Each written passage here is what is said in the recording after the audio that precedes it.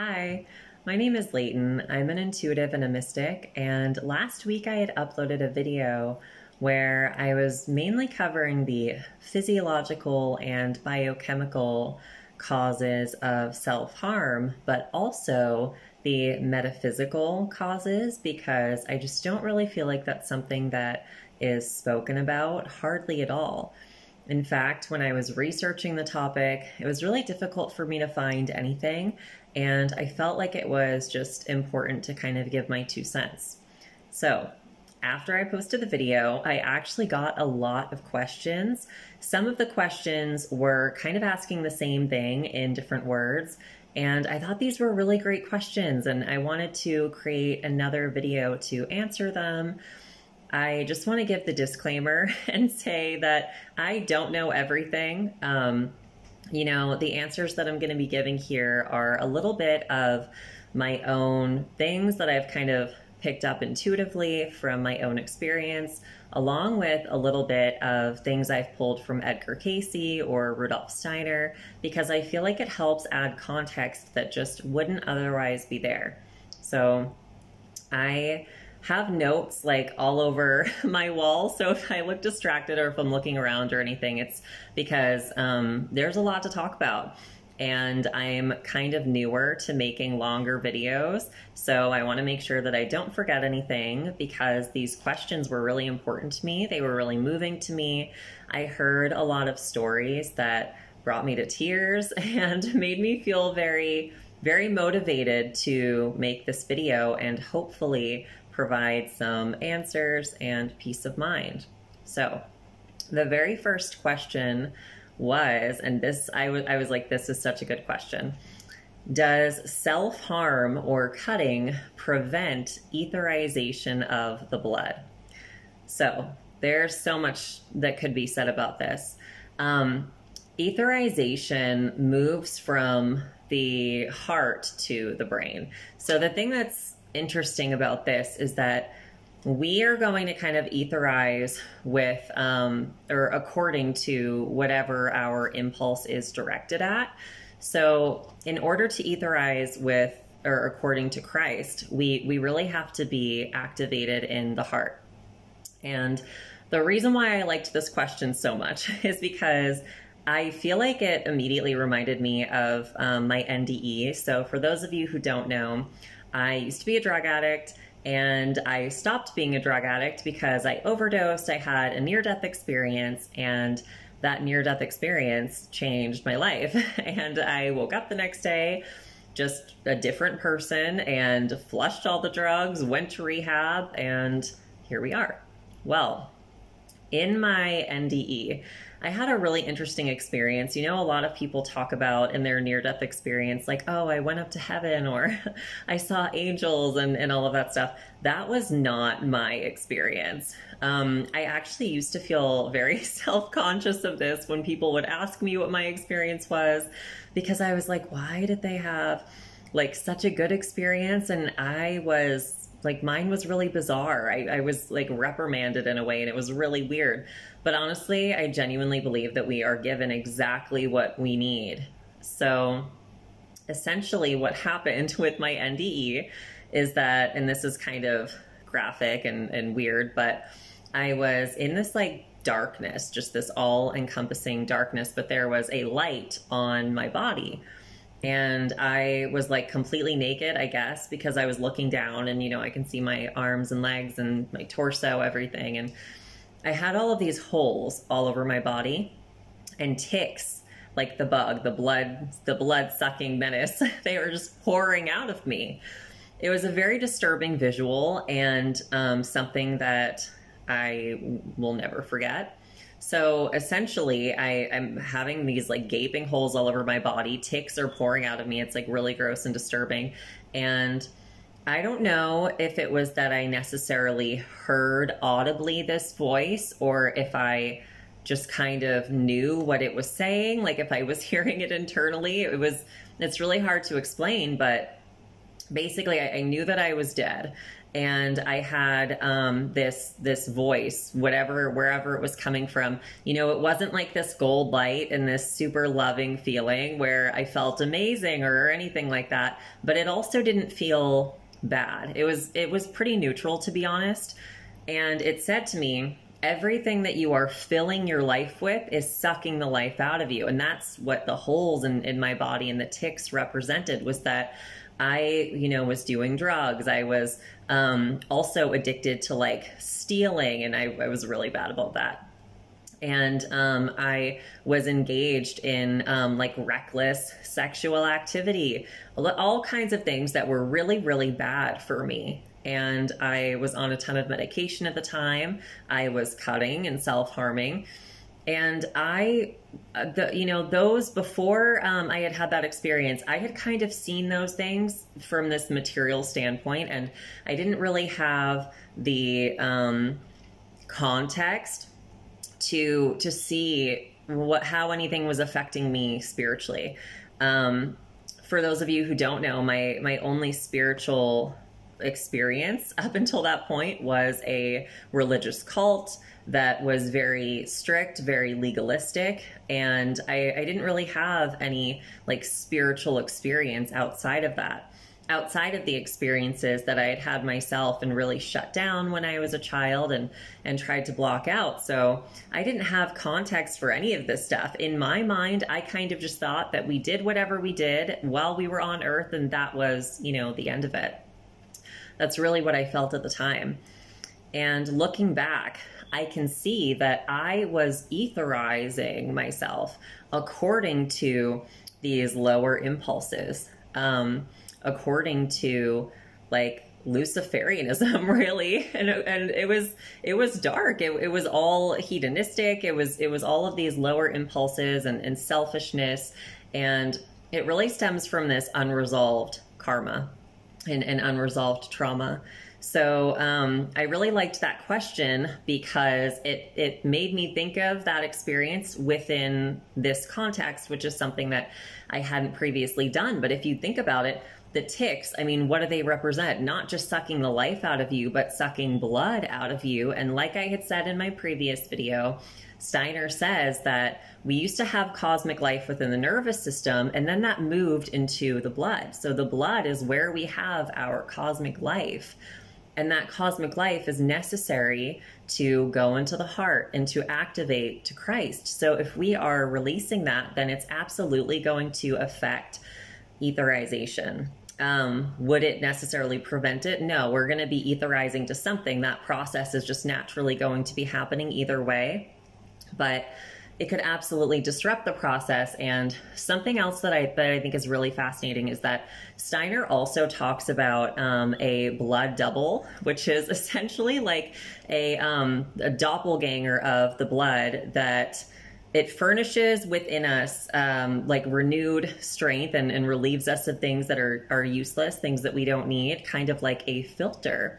So if we are just opening our blood, if we are just releasing that cosmic life to everyone, it's going to disrupt an otherwise seamless process. And Steiner also says that blood is the principle whereby our I-hood is attained. And by I-hood, he is referring to our individuality, the process of knowing who we are, of developing our I, and that is also necessary in order to etherize. So I hope that answer makes sense. So if the question says, does self-harm cutting prevent etherization of the blood? I would say it doesn't prevent the etherization process, but I would say that it will disrupt the process of us etherizing with Christ. And that is a process that I think is 100% fixable and something that we can absolutely restore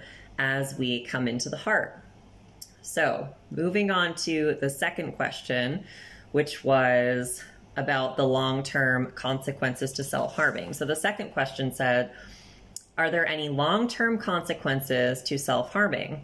If it has been 10 years since you last did it, could it still be affecting you metaphysically or spiritually? Yeah, so this this immediately, like all of these questions are immediately making me go back to my own life and experience. And so again, like I said, I don't know everything. I'm going based off of what I have gotten from looking into my life and experiences. And I also do spiritual mentorship where I help other people move through these things. So I'm also going to be pulling from that. And also this question, all of the questions regarding karma, I always go back to Edgar Cayce because I think that he just says so many good things about karma that really resonate with me and that have helped me a lot in my path.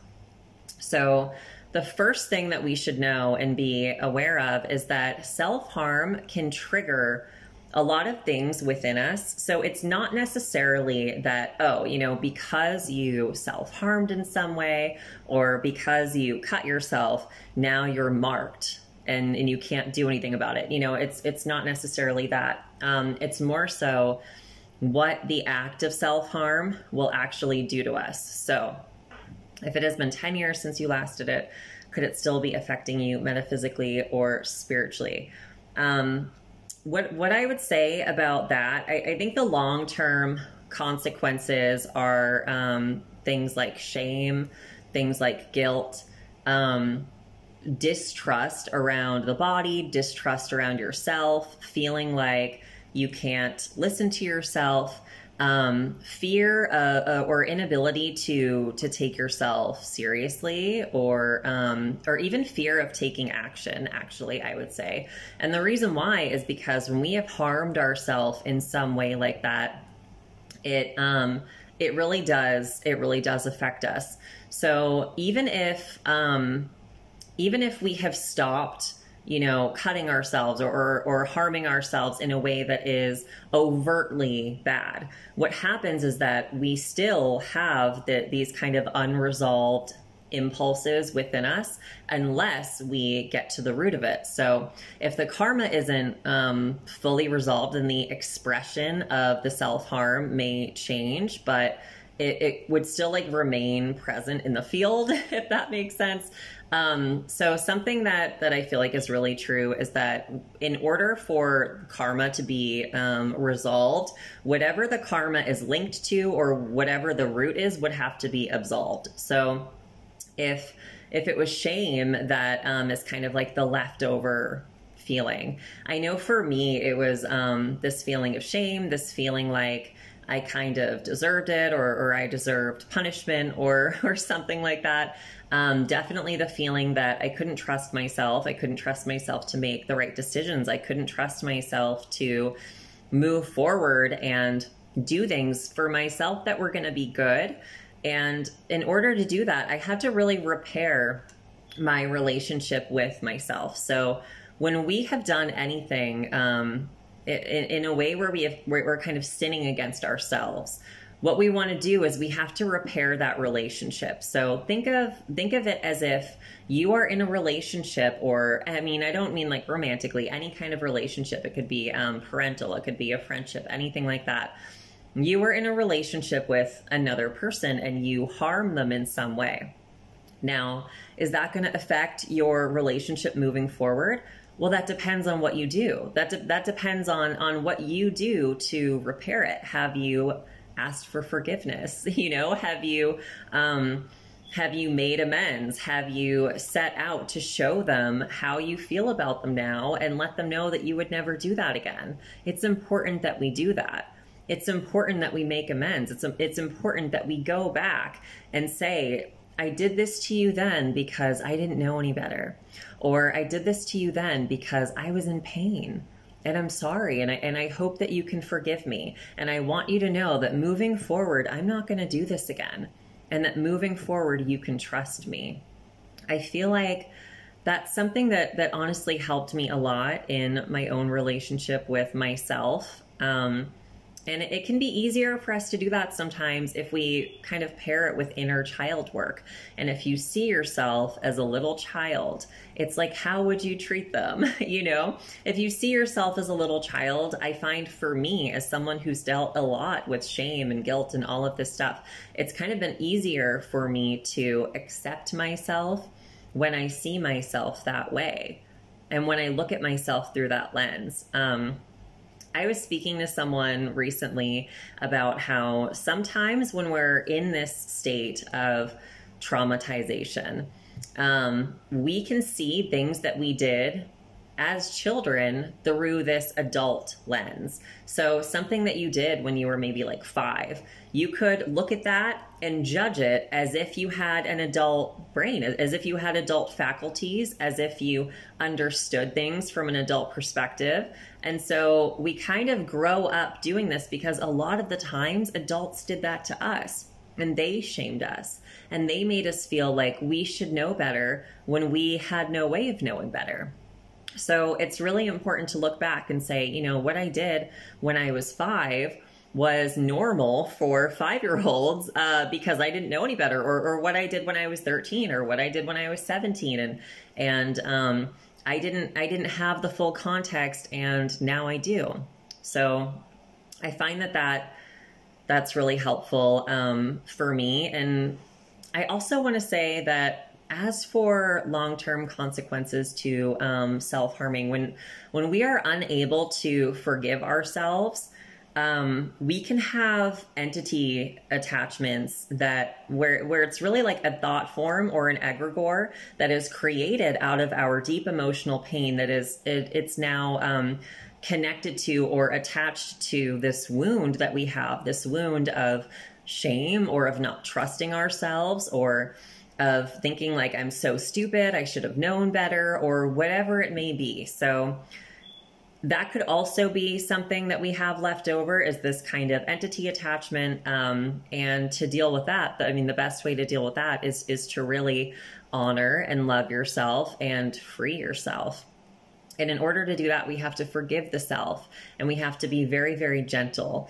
I feel like, I know at least for me, you know, I was raised very harshly, and I didn't often feel like I was met with gentleness when I was going through something really difficult. It was like, you know, you disappointed us, or you should have known better, or everybody else knew this and you didn't know this. And it kind of creates all of this shame around you.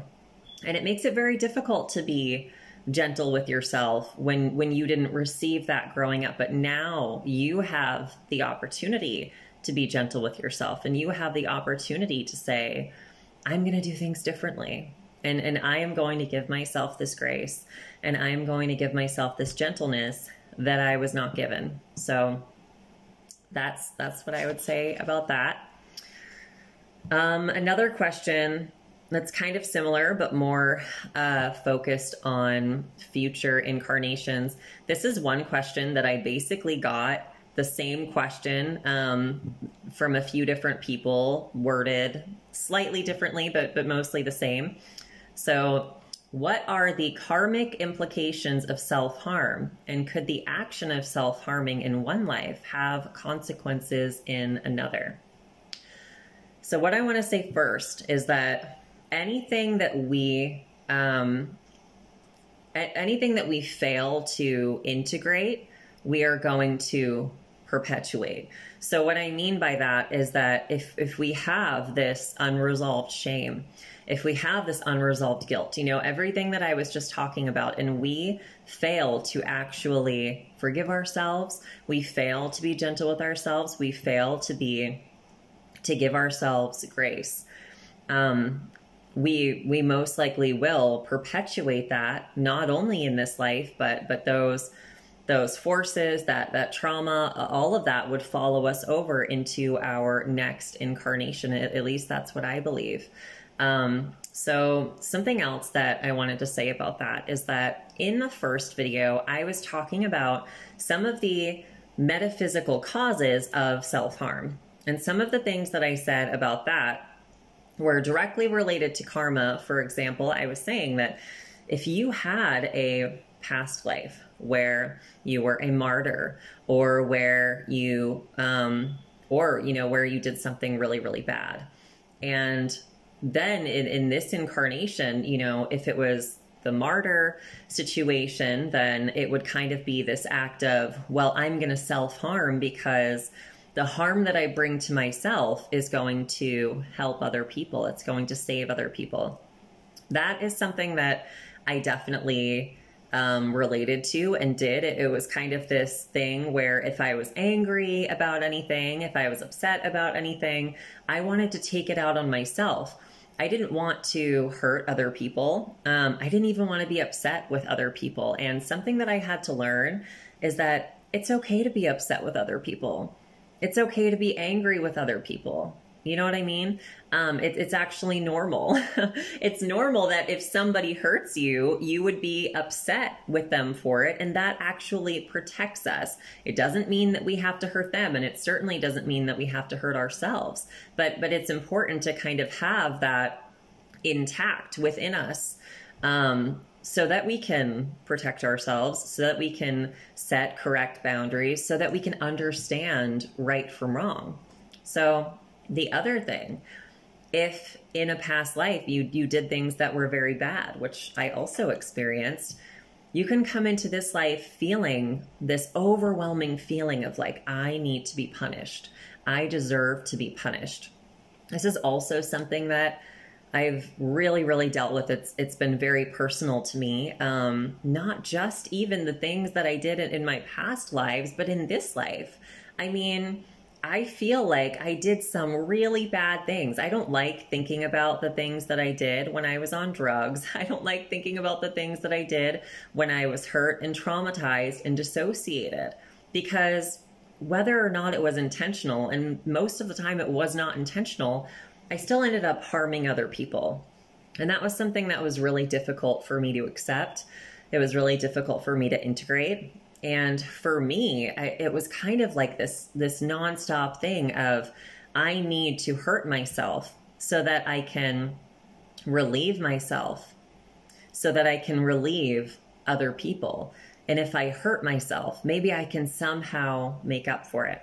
So if you think about it, having things like that translate into this incarnation or whatever your current incarnation is as self-harm, what do you think that would look like moving forward in another incarnation? So some of the things that I was thinking of would be, I mean, hopefully if you stopped self-harming in this incarnation and then pass over into the next one, I would see it as probably similar to the things that I was talking about of the long-term consequences of self-harming, such as fear of self or, inability to trust your own judgment. But I was also thinking about this from like a physical perspective. And Edgar Cayce talks a lot about physical illness, disability, things like that. And the way that it has been caused metaphysically, the way that it's been influenced karmically. And so much of that stems from unforgiveness. I mean, it's an overwhelming amount of his readings take whatever the physical disability is or the illness is, and it can be traced back to unforgiveness, either from a previous incarnation or your current incarnation. And this doesn't have to be unforgiveness even with another person. It could be unforgiveness within yourself. So that's something that I feel like is a really big possibility. I think that if you are physically harming your divine human vessel in one life, I think it's a very large possibility that going into another life, that could bring sickness, disease, disability, all kinds of things like that. Or even, I don't know if this has ever happened to you, but I've had certain situations before where something physical will happen and I will get like unexplained nausea around it. And it will just be like this overwhelming feeling. It doesn't feel like just a regular physical reaction. It feels spiritual. It feels like there's almost like this dissociated feel to it where it feels like I'm remembering something that is too difficult to recall. And I have had that situation happen with certain physical things in the past. And when I say physical, I mean, it can be anything. It can be something like Seeing, an open wound can trigger that reaction. Seeing someone get stabbed, seeing someone get shot. Hopefully you're not seeing that in person, by the way. Hopefully you're seeing that on, in a movie or something like that. But, yeah, and anything like that, if it triggers these uncomfortable feelings, this feeling of nausea, this feeling of dissociation, I think that's also really possible. I feel like that this could also translate karmically as severe codependency in relationships because of the inability to trust the self and feelings of needing to be guided through life. So that's what I would say there. And the last question was, do you have any techniques for reconditioning and replacing acts of self-harm with love? And I do. I have a lot to say about that one too. Okay, so where I would start there, first of all, it's really, really important to de-shame. I would say that is the number one most important thing you could possibly do is to de-shame. Now, that is not something that is easy to do. I actually have been known to write scripts for de-shaming. So recently, I actually was going through my jewelry box. And I am not really a big jewelry person. I wear my wedding ring and I don't really wear anything else. I sometimes wear a Fitbit. You just won't really see me with very much jewelry. So I'm not going in my jewelry box very often is where I'm going with this. And while I was going in there, I found a watch and I remembered that I had stolen it like years ago. And that's the difficult thing is, for the most part, I tried to get rid of this stuff. But because it was so long ago, I just hadn't even remembered it. And when I remembered that it was stolen, I felt horrible. I felt in that moment so much shame coming up. And I didn't even want it anymore. I didn't want it in my presence. And I started thinking about all the other things that I stole, which led me down, that mindset of, I was on so many drugs at the time and it's reminding me of all these other really bad things that I did. And what I did, the way that I handled that is I had to stop myself, because it's not going to be helpful to continue down that path. I've changed my life. I'm not the same person anymore. And that is not going to be productive. That is not going to be beneficial. So what I did was I kind of went through this shame script where I said things to myself like, I know things now that I didn't know back then. I have security now that I didn't have back then. I have support now that I didn't have back then. Back then, I was so broken. I didn't know myself at all. I was in so much pain. I didn't even want to be alive. I wasn't thinking about the long-term consequences. I wasn't thinking about the people that I was hurting. I was literally only thinking about anything I could do from moment to moment to make my life feel less miserable so that I would want to stay alive. And that doesn't serve as an excuse. My actions were very selfish back then, and I fully own that. I know that they were, but I also wasn't selfish needlessly. It wasn't for no reason. And that's not just something I say to me. That's the case for most people. Most selfishness, in my opinion, and I say most, not all. Most selfishness stems from such a deep wound, stems from such deep trauma where we don't trust that God is going to take care of us. We don't trust that the universe is going to take care of us. We don't even believe that there's anything bigger than us. All we can see is our own pain. And to us, all that exists is what's around us, is the material. And I was trying to meet spiritual needs and meet emotional needs.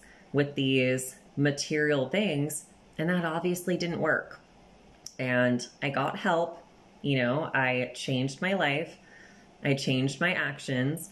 I took accountability, and I'm not that person anymore. And I had to say to myself, I love you. Even though you did this, I love you. And I forgive you.